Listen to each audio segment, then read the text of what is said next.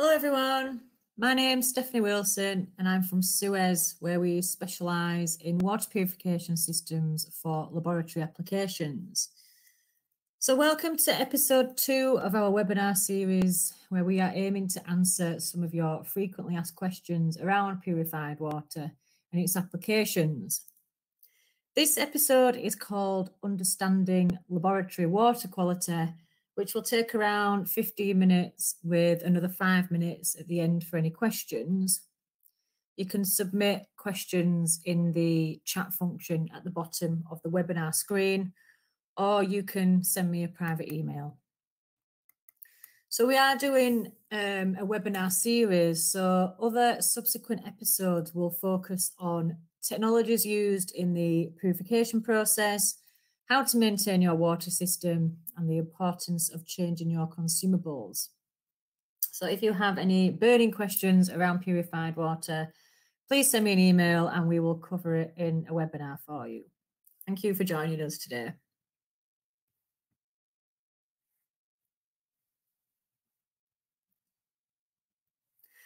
Why is purified water so important and what is it used for?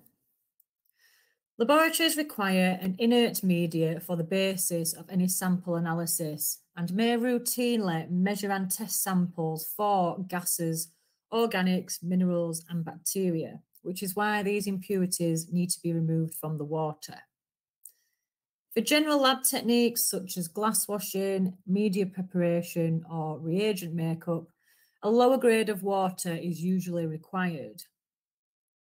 For techniques such as tissue or cell culturing or PCR, a higher grade of water is usually required. Laboratory equipment such as glass washers, environmental cabinets, or biochemical analyzers or autoclaves also require purified water and are usually directly connected to a water system.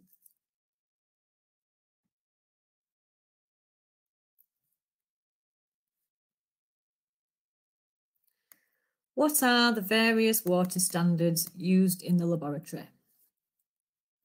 There are 2 commonly used water standards in the laboratory. The first standard is the International Organization for Standardization, and this is the ISO standard. And it specifies 3 grades of water: grade 1, grade 2, and grade 3, where grade 1 is the purest.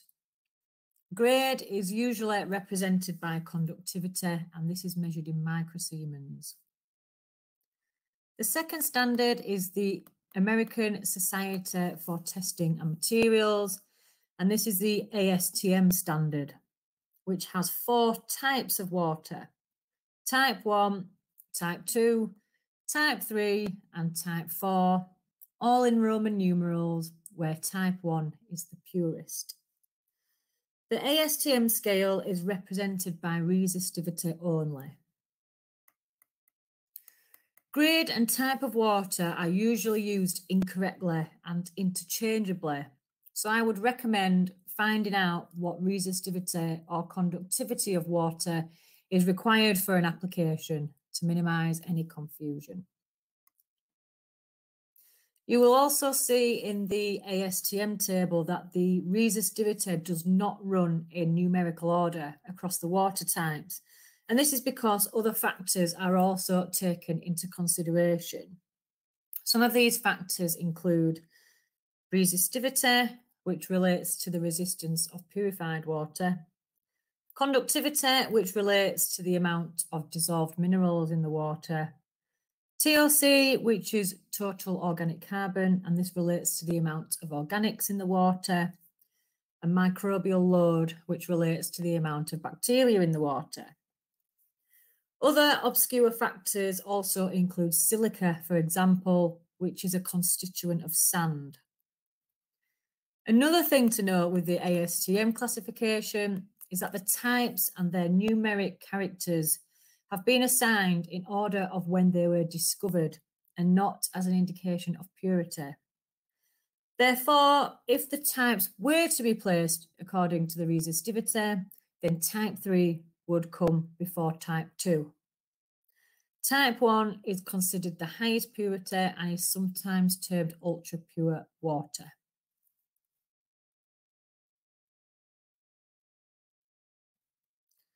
What is the difference between type 1, type 2 and type 3 water?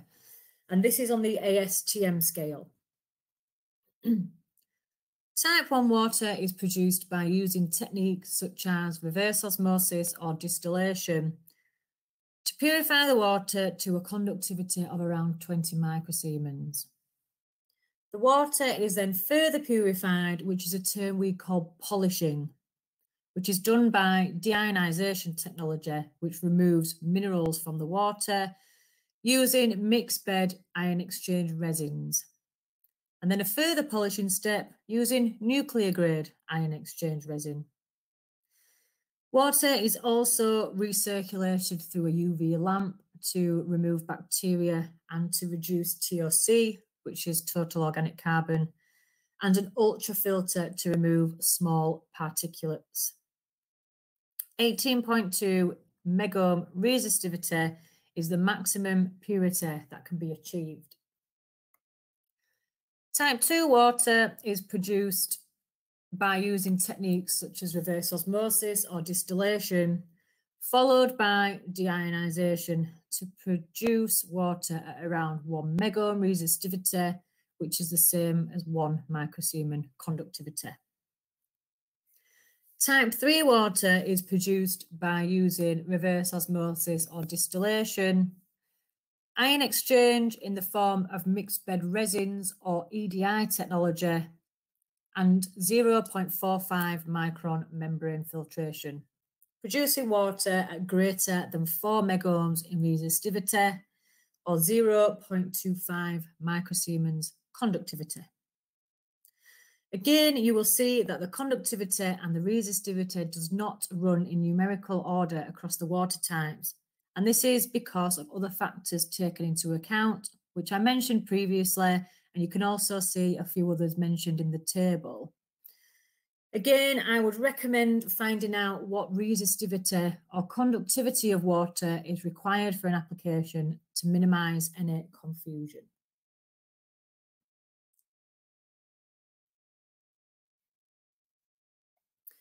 How do I compare types of water, grades of water to Megohms and Microsiemens? So at Suez Water Purification Systems, we have put this simple graph together to help you compare different water types, the different water grades, the resistivity and the conductivity scale. Conductivity is the amount of dissolved minerals in the water and is measured in microsiemens. Resistivity describes the resistance of purified water. As the purer the water, the more resistant it is to conduct due to the lack of minerals in the purified water. Resistivity is measured in megohms. Generally, the more impurities the water contains, the higher the conductivity. The purer the water, the higher the resistivity. Resistivity and conductivity are reciprocals of each other, where 1 microsiemen is equivalent to 1 megohms and vice versa. So just taking values off the graph then.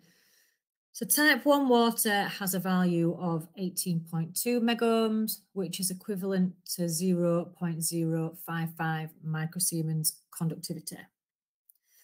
Type 2 water has a value of greater than 1 megohms resistivity, which equates to a conductivity of less than 1 microsiemen.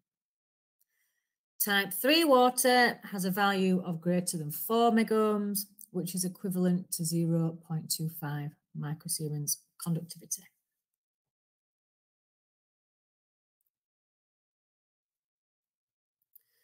So this next slide just shows you which applications require which types of water.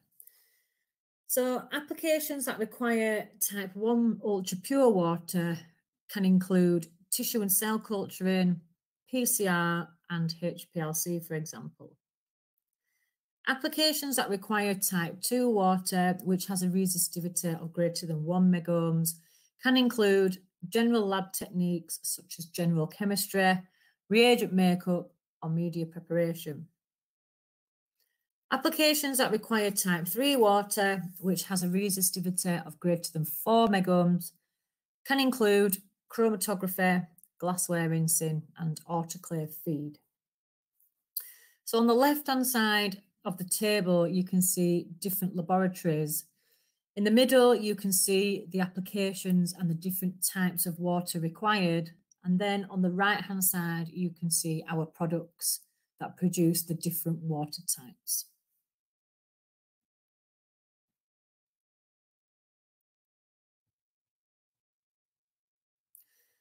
Are there different running costs for different types of water? So the short answer is yes. If you look at the table below, which compares the cost of bottled water to in-house water production, you can see that the purer the bottled water quality, the more it costs. You can also see the same trend with in-house water production. The purer the water to be produced, the more that it costs. You can also see that producing water in-house is so much cheaper than buying in bottled water, and there is also less plastic waste. If I take you back to the slide where I mentioned the difference between type 1, type 2, and type 3 water, you can see that to produce a purer water, such as type 1 ultra pure water, there are more components used to purify the water. The more components in a water system, generally, the more consumables have to be changed. And we will be covering how to maintain a water system and the importance of changing consumables and calculating running costs will be shown in a subsequent episode.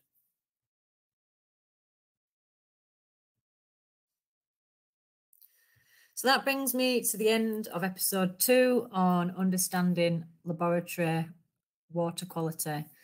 I hope you enjoyed this short webinar and that I helped you to understand a little bit more about water quality in the lab. Does anyone have any questions?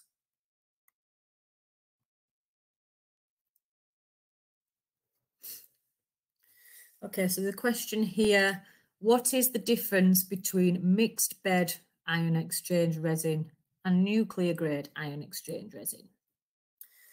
So ion exchange resin becomes depleted after a certain amount of time, and then it has to be regenerated by using acids and alkalis, and then it can be reused. So resin that is brand new and hasn't been regenerated is what we call nuclear grade resin. It's brand new, it's not been used, and it removes minerals at a better rate than a mixed bed ion exchange resin, which has been regenerated.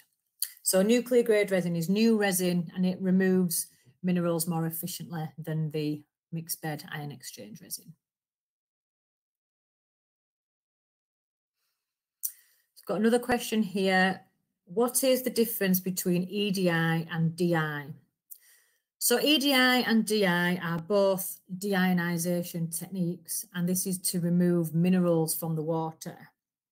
So deionization in a cartridge form, in the cartridge there are ion exchange resins, which after removing the minerals from the water become depleted after a certain amount of time. So these cartridges, these deionization cartridges, have to be replaced after a certain amount of time, usually of quite a few months.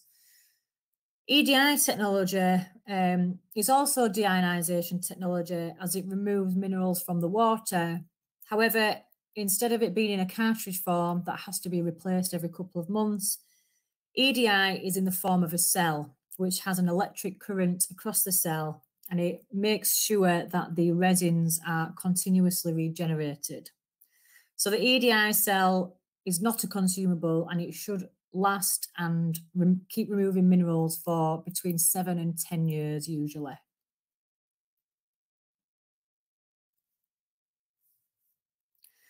So we've got another question here. Type 1 and type 2 are both 50 micrograms per litre TOC, shouldn't type 1 UV lamp lower the TOC levels?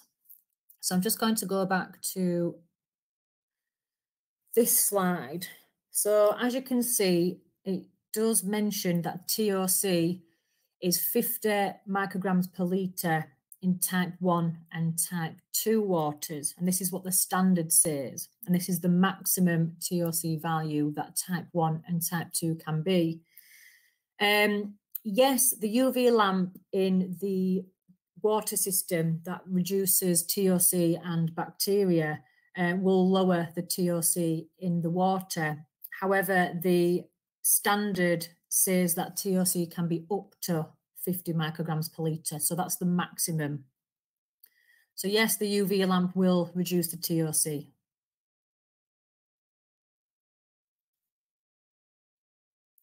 Does anyone else have any more questions?